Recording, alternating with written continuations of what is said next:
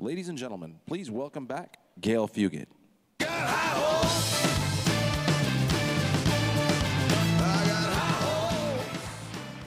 Thank you. Really fun morning and interesting, and happy to have everyone here. But what would be greater than hearing presentations than to stir up some controversy with a debate? And to be clear, this is not a panel discussion that we're calling a debate. This is actually going to be a debate. And who better to lead a debate than our very own Dave Morgan? Dave is the CEO of Simul Media. He's an ARF board member, an advertising strategist extraordinaire, and he's curated a very timely debate and a great group of people to join him. He's currently the Chief Executive Officer and founder of Simul Media. A number of his team members are here. He previously founded and ran Takoda, an online ad company that pioneered behavioral online marketing, as well as Real Media, Inc., one of the world's first ad-serving and online ad network companies. So he's no stranger to the topics that we're talking about today. In fact, he's been one of the industry leaders in that area. He also served as an EVP of Global Advertising Strategy at AOL. I would personally say he's just a very well-read, well-spoken, provocative, interesting, fun person who knows just about everybody. And he's going to amplify our discussion this morning on programmatic buying by bringing out his assembled who's who. So please join me in welcoming and thanking Dave Morgan.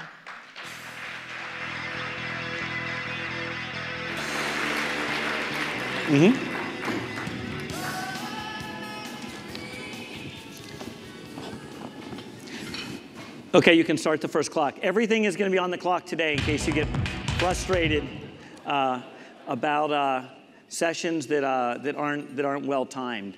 So you can start that first minute while I'm going to introduce our panelists, our debaters. We have Lauren Wiener, president of Tremor Video.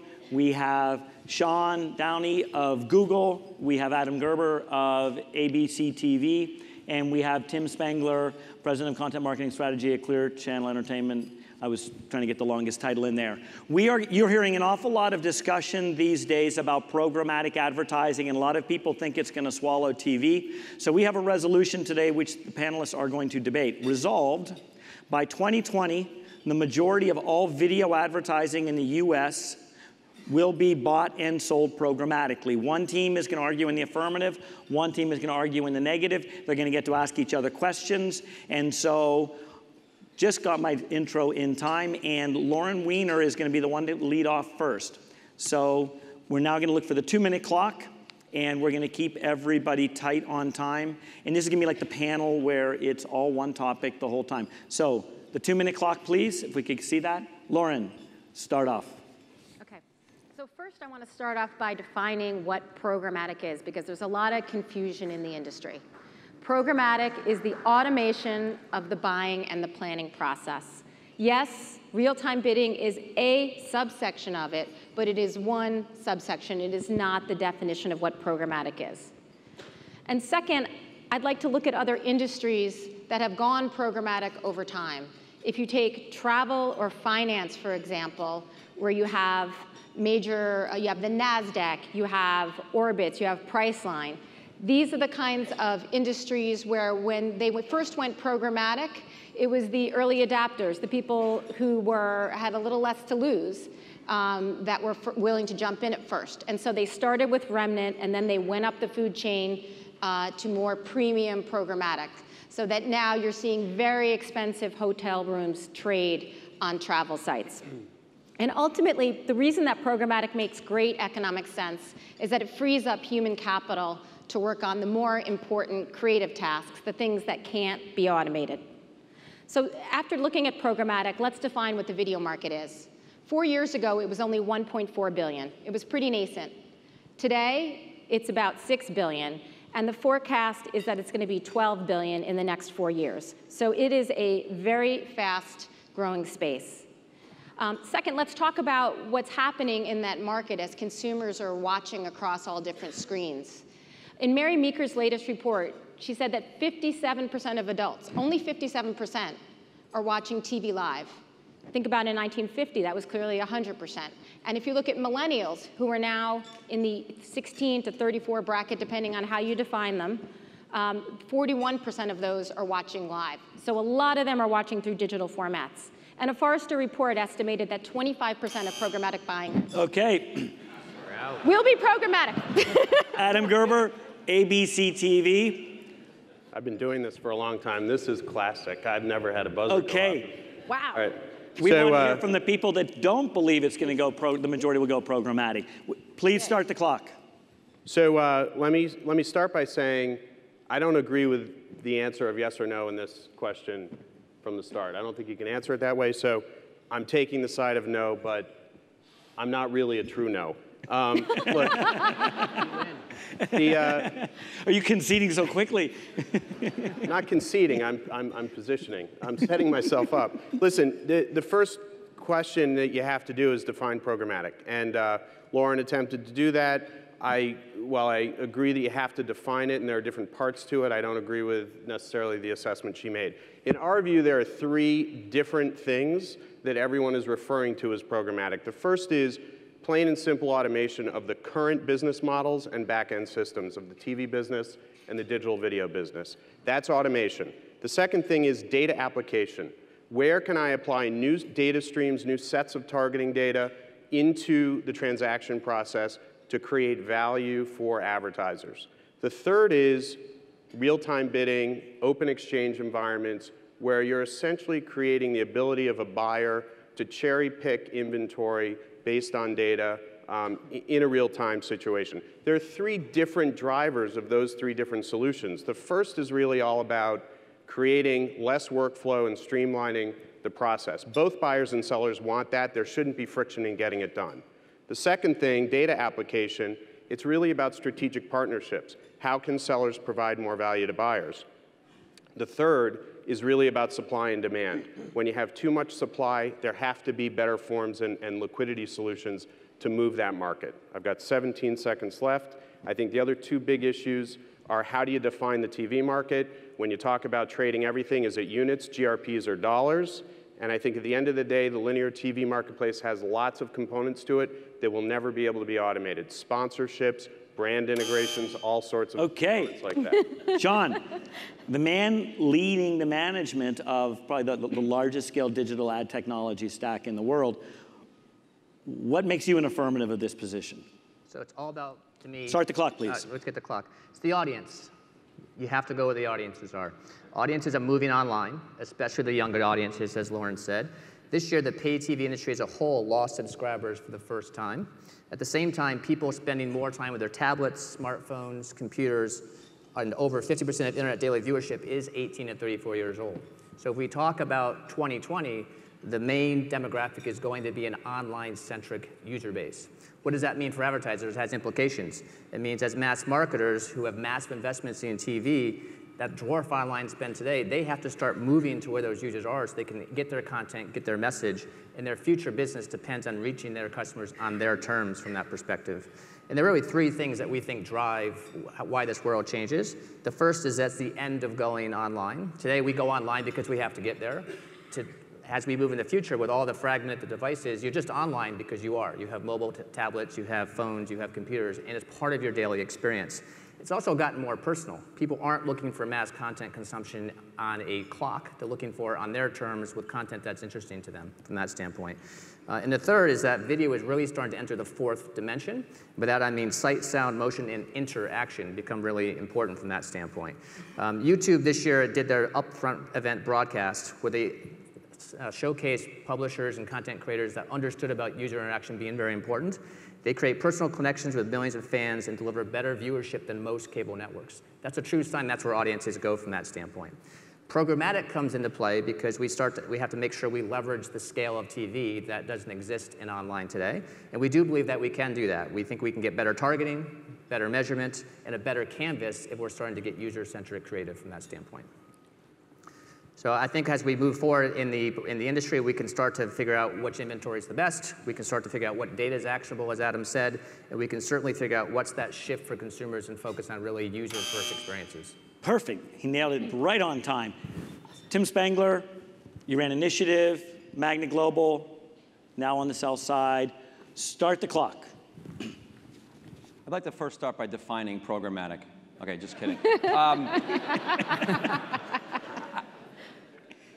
Inevitably, we'll use more data and technology, so inevitably more and more things will be programmatic. But I just see a bifurcation between data plays and content and context plays and experience plays. Advertisers are not going to play Moneyball with 1,000% of their money. They're going to create experiences. They're not going to sit and wait for someone to respond to a banner ad or a video ad. We can't even count them. Half the impressions are wasted in a video ad today. We don't even know what we're measuring, how many people we're paying in between brand to content provider. And so I think as advertisers take more hold of that and look to create more experiences in combination with better targeting, that you're not going to see 100% of all advertising go programmatic. And if you do, and those brands that do, I think if it all gets swallowed up by programmatic, it's going to get spit out pretty quick because it's not going to work. It's not going to be as effective. And that's kind of what I wanted to say. There you go. You give some time back. We like that. 2 minutes. So you can start and reset, and we'll reset the clock in a second. We're now going to go into the most fun part of it. That was just a little bit of the warm-up. Every debater is going to have 2 minutes of time to cross-examine the debaters on the other team. And you can use that time as you want. If they're getting too slow and being unresponsive, please call them out on it. And if need be, I'll step in to keep the answers moving. So if we could, Lauren, if you could start, and we'll start the clock again with 2 minutes. Okay. Tim, I'm going to start with you. You mentioned waste, viewability as an issue in online. What do you call it in TV where somebody has their set-top box running, you think they're seeing commercials, but they're not? Or TV's running, commercials running, but there's no eyeballs on it because the person's in the bathroom or on a mobile device? I think there's imperfection in all measurement. I just think there's a lot more imperfection in digital video measurement than there is in traditional TV measurement or traditional radio measurement. Yeah, see, I would argue that there's actually a lot more. Questions, please. Questions. Oh, sorry. Cross-examination questions. What's wrong with a comeback? I don't see what's wrong with that. We've structured debate format we here. do? So, Oh, I yeah. missed Okay, that. I'm going to hold my comeback on that one then. Questions. Okay, Adam, you said that you're defining it. Now, ABC recently announced they were going programmatic. So in what sort of definition and fashion is ABC going programmatic, and what part of the market are they embracing as part of your definition? So actually, the announcement was very clear. Thank you for asking about it. We specifically said what we are not doing. What we are not doing is moving into an RTB environment. We're not enabling any of our inventory to flow into open exchanges. And none of our linear broadcast inventory is part of the trial. The trial is really intended to try to create a process by which advertisers can apply first or third-party data to our digital video inventory in a more sophisticated way so that they can target in real time and not buy based on age and sex demographics. We want to help our clients better deliver the customer segments that they want to reach. And the way that you do that is by connecting their key data with our ad server. But in order to actually run a business, you have to be able to forecast how much of that inventory you have to sell so that you can actually propose to the advertiser what they might be able to buy. And the trial is all about facilitating that through the ad So that is server. in your definition programmatic. So, Adam, you now have 2 minutes of questions for the affirmative team. Start the clock. So I guess, my first question is going to tie back to our linear business, and I just ask how you would propose that automated programmatic buying and selling support the TV business, much of which is driven by sponsorships, by brand integrations. Those are all models that require unit-based commitments to shows, where advertisers have to have a placement in the show, where impressions are not dynamically ad served. How does programmatic support TV when that inevitably will be maintained as the basis for how those kind of sponsorships are sold? Were you asking? Lauren. You can take that one. Go ahead. I'll happy to answer that one. So I think all negotiations between advertisers and publishers should happen with a total view of what's happening from that standpoint. So one of the principles that we have at Google is that if you're doing upfront negotiations or sponsorship negotiations, which are critical to your brand, you should start to figure out what is all the currencies that you're going to exchange in that environment. We think video itself lends itself to high premium programmatic marketplaces, which means one-to-one relationships between an advertiser and a publisher. So if you want to do a large sponsorship deal with Procter & Gamble, for example, and they want to have a lot of TV environment, they're ultimately trying to fill out their buy with some of your online activities. With technology today, you can certainly allocate inventory to them and let them start to leverage the data points that you've referenced, let them start to leverage the audience targets that they're referencing, and have an exchange of your inventory in a one-to-one environment. We're not speaking about going open auction for everyone and having every advertiser having their dibs on your inventory, but get your best stuff, prioritize to your best and biggest customers, and let them have the best value of the impressions that go in their total sponsorship. Yeah, and again, back to your original definition. So RTB being one segment, but this programmatic reserve being the other segment that Sean's referring to. And the reason we think it's going to go programmatic is exactly what you said. There's no reason that they shouldn't be able to layer data on top of sponsorships. Okay, Sean, you've got 2 minutes to answer, cross-examine the negative team. If we could start the clock, please. So Adam, I'm interested in your data connections point, because I think data is really important for advertisers. And you referenced them going into your ad server. How do you scale that? Is it that much better to have a more open solution where you can have lots of advertisers plug in with data sets? Like, what's your vision for helping those advertisers get their data into your system? Well, our vision is first a vision about trialing different solutions in the marketplace, and that's what we announced last week with Freewheel, which is the ad server for us and a number of other major networks in the industry.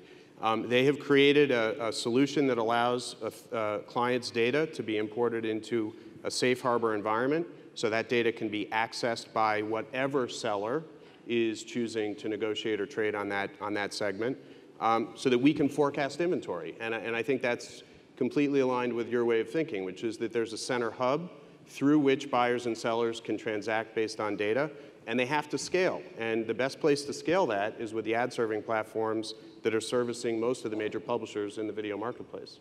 Yep. Tim, I apologize in advance for this question. You came from a company who publicly stated at Magna Global that 50% of their buying should be programmatic, and they meant TV as well. Why are you on the other side of the debate now? What do you mean? Look, I think we at IPG, we're driving to an automated solution using data and technology to 50%.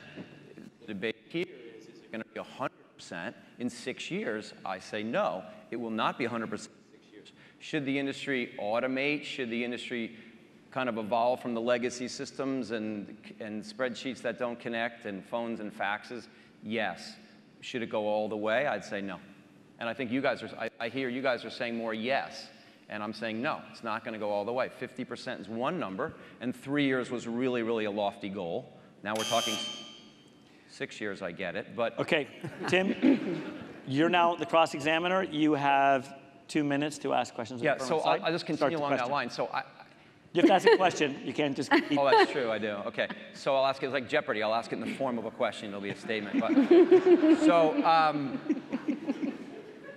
how do you guys, either one, think that the media owners who make content and then have to sell it, so start with, yeah, it takes a buyer and a seller, but you make content. Why am I, as a media owner, going to automate every single aspect of my business when I don't have to, when I don't have enough supply to even sell to the people who want it, which is why the price goes up each year, and why, and the reason more people want it than I have is because the value of it is proven to be there for marketers, why they keep coming back. So why would I automate, why would I go to programmatic and go to, and lose control over my programming, my assets, if I don't have to? Why is that going to occur in the next 6 years? Yeah, well, first of all, I would say that you don't need to lose control over your assets. Again, there's that RTB aspect to it where you're just putting in and seeing what price you get, and there's the programmatic reserve.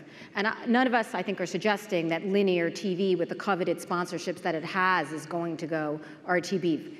But I do think that going programmatic reserve is just a very efficient way to give advertisers who want to market in a digital age, not just do digital, but to market in a digital age, give them what they want, which is the premium content and context of these great sponsorships, but the ability to layer on their own first-party data that they have stored in DMPs on top of that. And so why the TV companies are going to do it is because it's what the advertisers want. Yeah, so I guess I get that for Sean's example of P&G buys a parcel of inventory and then they decision it their own way. But what I don't understand is how you think the experiences that are going to be co-created by brands are going to be done in an ultimate automated programmatic way when you're going to start, when brands and content companies are going to get together. So the judge gets 2 minutes of questions.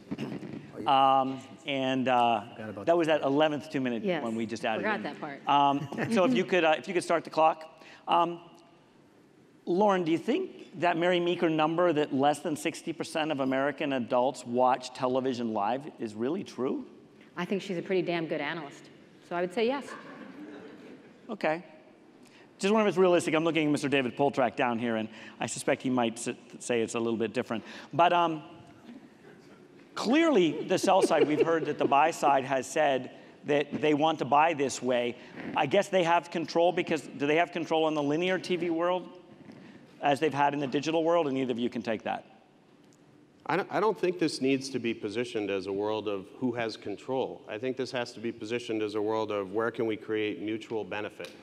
And there are a lot of ways that in the linear TV world, you can create benefit for an advertiser by applying new forms of data. That doesn't mean that you have to do it with a programmatic solution. Look, I like hearing the fact that you talk about taking a sponsorship and allowing someone to programmatically decision advertising into linear TV. When you actually explore how you do that, you can't do it. There's an MVPD in the middle who controls access to the home. So it's just not something that's easily done. Yeah. So Sean, one of the points that Tim made before was the importance of investment. TV companies will spend $35 billion this year on new programming. How do you think in a programmatic world you can give them the assurance to bet on content that won't even be available for a year?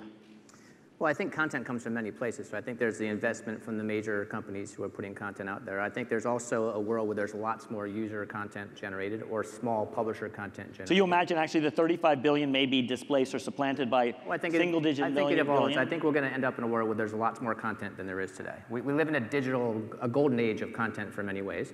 Right? So there's our traditional players, and then there's all these niche players that are producing tremendous content that have a tremendous viewership. Great. So now we're getting to our conclusion. And before we start the conclusion, we are going to have some voting. There's not really any winners or losers, but we're going to have voting, and you vote by Twitter, and you use the hashtag ARFAM14, which is here, and you can make your vote, and it can be a vote of abstention, it can be a vote for both. But before we do that, each side is going to get and we're not going to tally up the results till later, and maybe Jeffrey Graham will tell us the answer, but we're going to have 2 minutes available to the affirmative to be shared, and then a 2-minute clock available to the negative to be shared. So, are we ready, affirmative? Yeah, you go ahead. There's huddle moments going on, it's okay. We ready? All right. Okay, you can start the clock. Okay, so let's look at 2020. The oldest millennials are going to be 40 years old. Those are the ones that are largely watching, time shifted. When they say they're watching TV, they might be watching on an iPad, they might be watching on Roku, they might be watching on a desktop, they might be watching on regular TV, but they have fundamentally different consumer behaviors. And so that makes it ripe for programmatic from a consumer standpoint, number one. Number two, let's look at the advertisers that we all look at, the harbingers of TV spend. P&G announced digital spend will be 70% programmatic in 2014. So that is not just digital, but that is also video. That's a big harbinger. Kellogg's and Ford are right up there, and IPG has been leading the way with automation. So the advertisers follow the consumers are already there, and by the broad definition of programmatic as the automation of buying and planning, it is clearly going to be there by 2020.